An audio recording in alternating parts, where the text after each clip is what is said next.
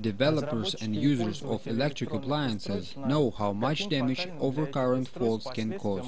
Repairing a broken device can be costly. The owner may have to search for electronic elements and modules to replace those that have burned out. In some cases, one may have to buy a new device. There are several ways to avoid such situations.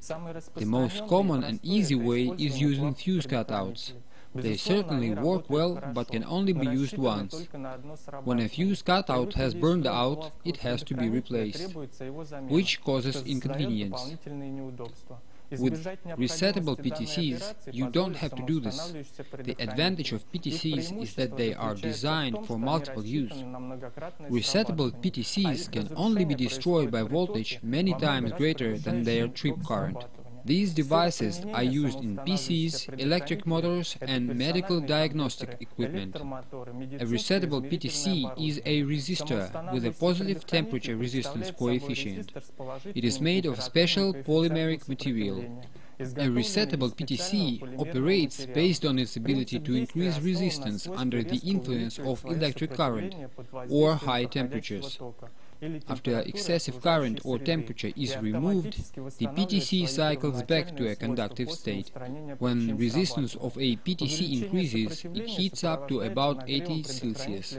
The wiring scheme for resettable PTCs is the same as the wiring scheme for regular fuse cutouts. They should be connected in a series on load.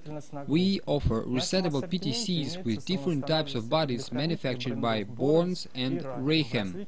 Multi-fuse PTCs by Borns are available with radial leads for point-to-point and printed wiring through hole. These are series MFR, SMD series MF-MSMF, and MF-USMF, series MFSM for surface mounting, and series MFS for protection of accumulator batteries from overheating while charging. Lead-out PTCs poly switch by Rayhem are represented by series RUEF, RGEF, and RXEF.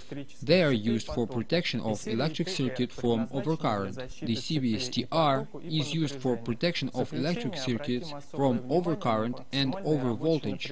Finally, let's discuss the maximum operating voltage for the PTCs. Only the TR series has the maximum operating voltage of 250 volts. All the rest are designed for lower voltages, ranging from 6 to 90 volts, depending on the series. This characteristic should not be overlooked. Voltage overloading will instantly destroy a PTC.